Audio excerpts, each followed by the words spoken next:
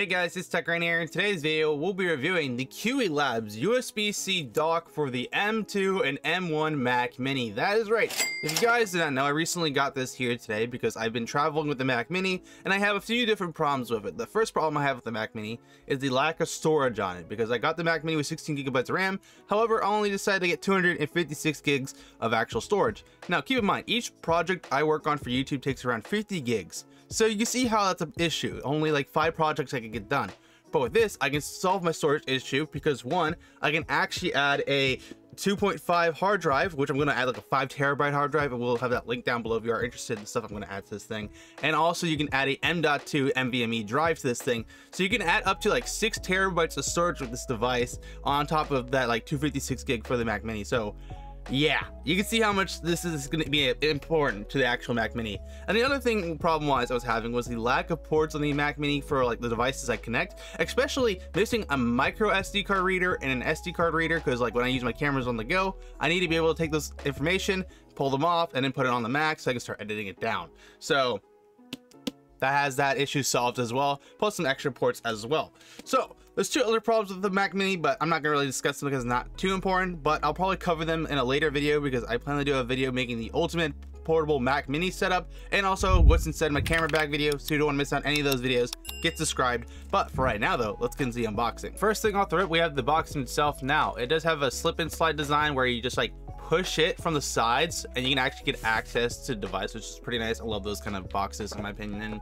And then on top of that too, it's just a pop-up. It feels very similar to like opening the Mac Mini box when I first got it, because that's how it kind of functions like.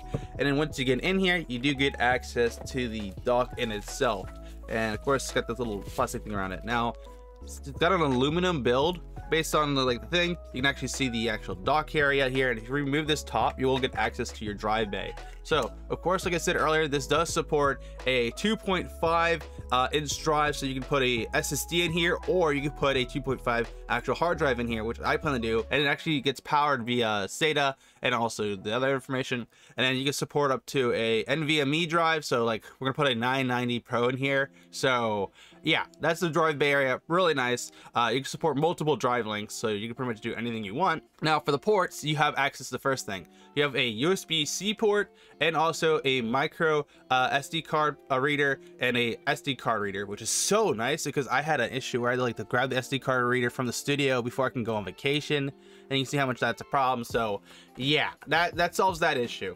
Then we also have over here a USB 3 port. 3 of them exactly like that, which is awesome. And now that's gonna be for like the front IO, so it makes it look super good. Now for the back, we have access to a few things. First of all, we have a actual one USB-C port, so you're gonna connect the USB-C cable to this device directly, so that we can support all the ports and also drives. Then you have another USB-C port just to power the device. So that's gonna be important information. And then we got a display port and an HDMI port, so if you want to connect another monitor, you can connect 2 monitors with this thing, which is cool. First of all, if you take out the little box, we'll get access to the cables. You first of all get that USB-C to USB-C for actually the connecting to the computer, and then we actually got ourselves a USB-C to USB-A port, so that way you can actually power the device. And then finally, you got another thing, which is some screws and stuff like that that go with this device, so that way you can actually screw down the drive bay area. They also provide cute little screwdrivers too. That's nice. So you can put your M.2 down, you can get your actual hard drives down. So let me show you how to set that on up. So all we want to do to actually install a drive is take our 2.5 inch actual SATA drive, and then we want to make sure to line up the actual headers of this thing with actually the port on the front here. So we're gonna just line this on up, make sure to have that on the right side, and push it on in. And it's really easy to install. And with that, we have our SSD installed. And now for the NVMe drive, all you do is same process, get your NVMe drive of choice. You make sure to line it up with actually the headers on the front, so that way it actually bites.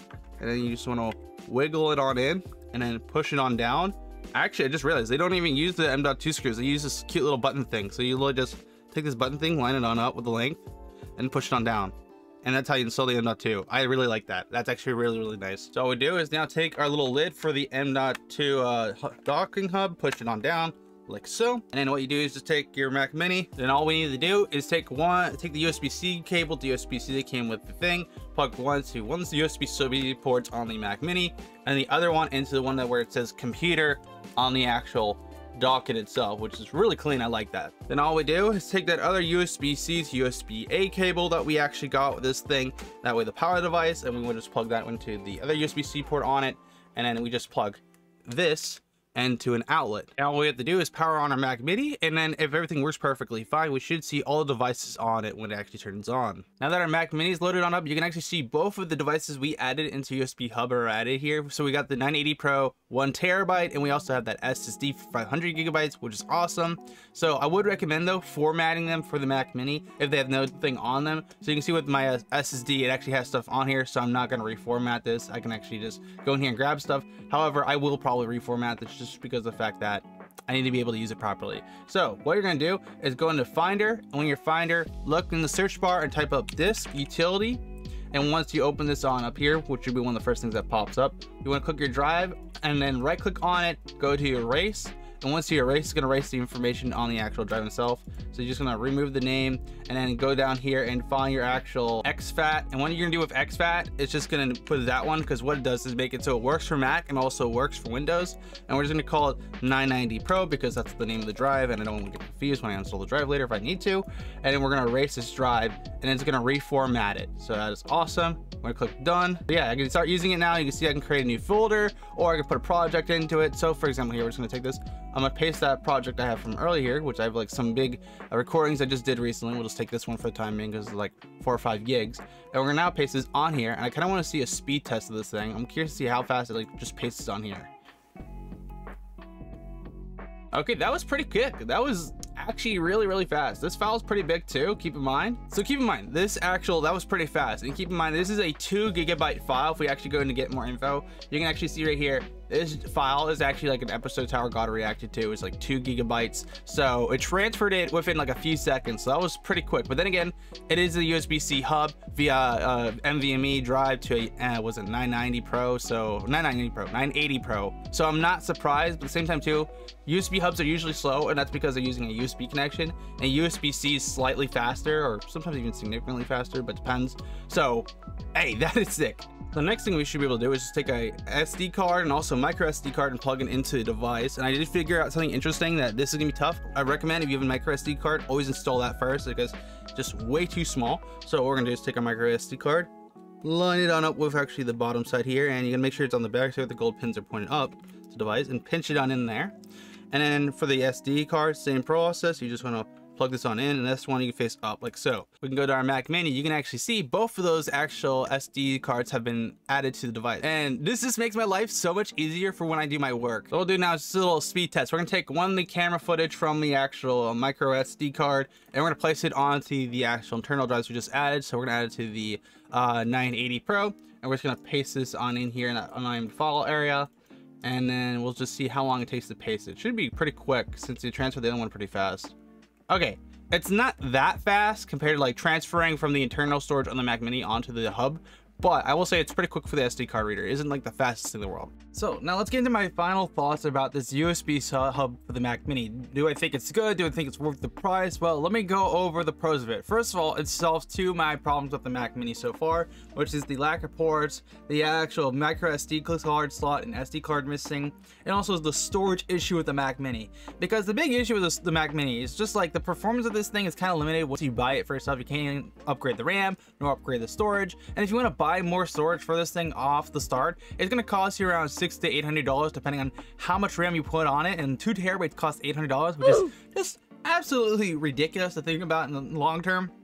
So just being able to buy this for like $119, then just buy a hard drive for whatever drive space you want for like 5 terabytes for $160, slap in another 1 terabyte for $100. That's a total of 6 terabytes of storage that you had only to spend $300 on instead of spending $800 on 2 terabytes, which is kind of obvious why this is kind of like a must-have for actually the Mac Mini. And I've had no issues with it so far. I had seen some reviews that some versions of this model actually have some like reading problems, and I think it's because of the fact I think there's 2 vendors selling this actual device. There's a messed up version of this device, and there's a positive version of this device with no issues. I have the one with the course that I bought down below that I'm having no issues with.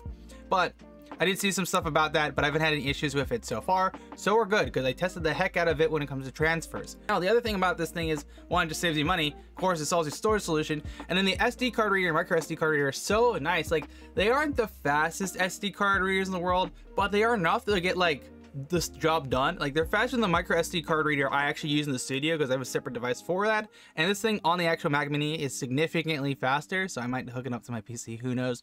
But it does work, which I'm very happy about. Now, the other two problems I just need to figure out are like my editing software and also the other things, but that'll be for another time. But my honest thoughts about this is this a must-have for the Mac Mini? Yes. Do I recommend it to everyone? If you have a Mac Mini, definitely. If you have another device, you could probably pick it up for that device, but I wouldn't recommend it. I would just say, if you're a Mac Mini user, definitely get this for yourself because, like, it'll solve pretty much two of the big issues with the actual device in itself. But that's my honest review of the Mac Mini. Of course, I will have everything linked down below in this video, so if you want to pick up it for yourself, go for it. And of course, if you do that, it does support the channel, so always appreciated. But I'll see you guys back here for another tech video. Until then, have a great day. Tech Grant out.